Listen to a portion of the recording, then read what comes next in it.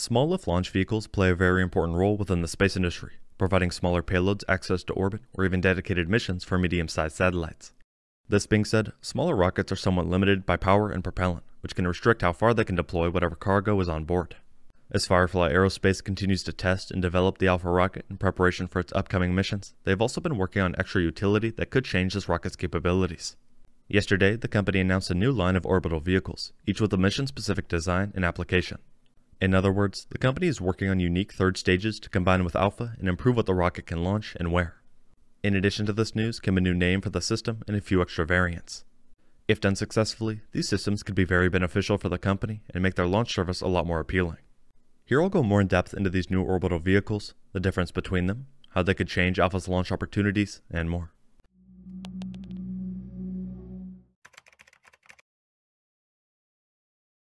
Yesterday, Firefly Aerospace tweeted saying, "Introducing Elytra, our line of highly mobile and scalable orbital vehicles." Formerly known as our space utility vehicle, Elytra offers more robust on-orbit solutions, including mobility, hosting, delivery, and servicing across cislunar space and beyond. As mentioned in the tweet, we had already seen a bit of info on the space utility vehicle, however they just changed the name and part of the design/plan. In a statement, the company said, when launched on Firefly's small and medium lift launch vehicles, it can service the entire life cycle of government and commercial missions. With this update also came 3 unique variants. The name of these variants is Dawn, Dusk, and Dark. The Dawn variant supports responsive hosting, rideshare, and delivery missions in low Earth orbit and beyond. The lightweight orbital vehicle can be rapidly deployed on the Alpha launch vehicle to meet customers' urgent mission needs. As an upgraded version, Dusk supports larger, more advanced on-orbit missions from low Earth orbit to geosynchronous orbit or GEO. With enhanced maneuverability, power, and autonomy, the intelligent platform offers responsive on-orbit tasking, such as relocation, space domain awareness, and deorbiting services.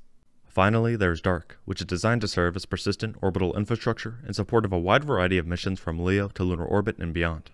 Multiple Dark vehicles can be coordinated for more advanced space domain awareness and on-orbit servicing. The autonomous vehicles were strengthened to support interplanetary transfers and deployments across extreme environments. An iteration of this hardware will serve as the transfer vehicle for Blue Ghost Mission 2, enabling additional customer opportunities for lunar orbit delivery and operations.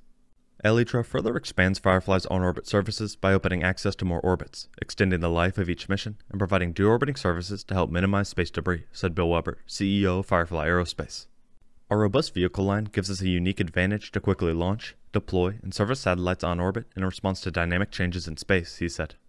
Designed, manufactured, and tested in-house, it utilizes flight-proven hardware flown on Firefly's Alpha vehicle and qualified systems common to Firefly's Blue Ghost lunar lander, including the carbon composite structures, core avionics, and propulsion systems. It also utilizes the on-orbit heritage and learnings from Spaceflight's Sherpa vehicle, following Firefly's recent acquisition of the company. While unique to Firefly, we have seen a similar system work out very well for Rocket Lab. In that case, the company has 2 third-stage options, the Kick Stage and Photon. The Kick Stage is designed to deliver small satellites to precise and unique orbits, whether flying as dedicated or rideshare on Electron. By now, the Kick Stage has successfully deployed multiple satellites, flying as rideshare payloads to different orbits on the same mission. This comes in addition to other benefits like deorbiting satellites and more. Rocket Lab also has an upgraded version of this hardware named Photon. Photon is based on the heritage Electron launch vehicle Kick Stage, leveraging numerous components that have significant flight heritage.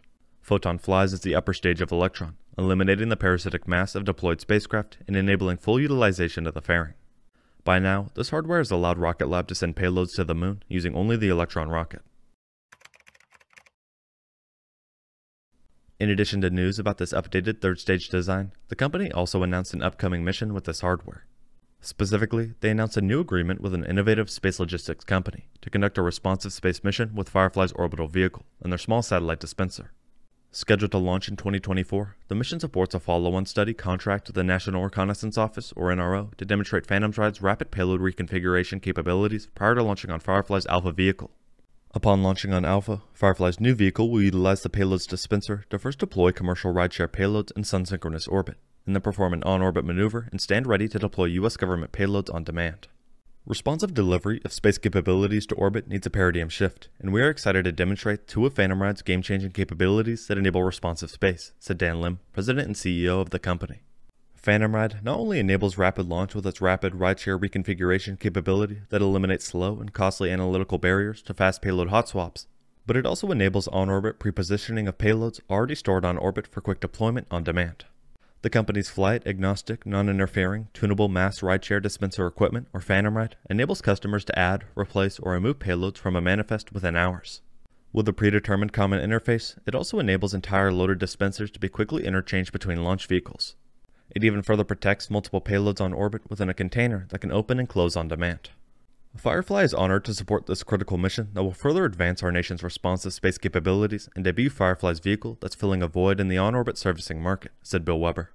As the first of many missions utilizing multiple Firefly vehicles, this operation will lay the groundwork for Firefly's end-to-end mission services, providing our capabilities to rapidly launch, maneuver, and deploy satellites at a time and place of our customers' choosing.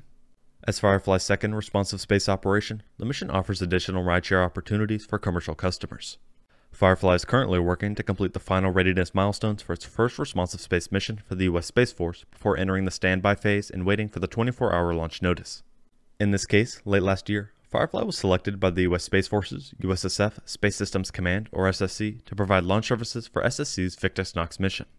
The Victus-Nox mission will demonstrate an end-to-end tactically responsive space capability, including the launch segment, space segment, ground segment, and on-orbit operations. Victus-Nox will perform a Space Domain Awareness, or SDA mission from low Earth orbit.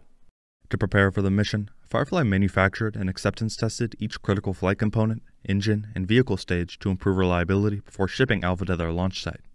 With the launch vehicle now in Vandenberg, Firefly is also conducting several dry runs, including mating the payload fairing to Alpha on the launch pad, a first for Firefly and a key capability to enable responsive space missions. The award came after Firefly's second orbital flight. The Alpha Flight 2 mission launched from Vandenberg Space Force Base on October 1st. The company is also preparing for another mission currently being integrated to carry the NASA VCLS Demo 2 payload. Here, all the way back in 2020, the company announced they had been selected by NASA for the launch of Mission 2 of the Venture-class Launch Service Demonstration 2 contract. Mission 2 involves launch of 2 CubeSat constellations to a 550-kilometer sun-synchronous orbit, separated by a minimum of 10 degrees in plane change. At the time, the company president said, "Firefly is pleased to have been selected by NASA for this operationally challenging mission. We applaud NASA's commitment to the nation's emerging small launch industrial base and look forward to supporting America's civil space launch needs for many years. The men and women of Firefly and our supply chain partners are excited by this partnership with NASA." Firefly Aerospace just announced a host of new information relating to its new set of orbital vehicles. With 3 versions, Firefly and its customers now have a wide range of options when launching Alpha. We will have to wait and see how it progresses and the impact it has on the space industry. Thank you very much for watching.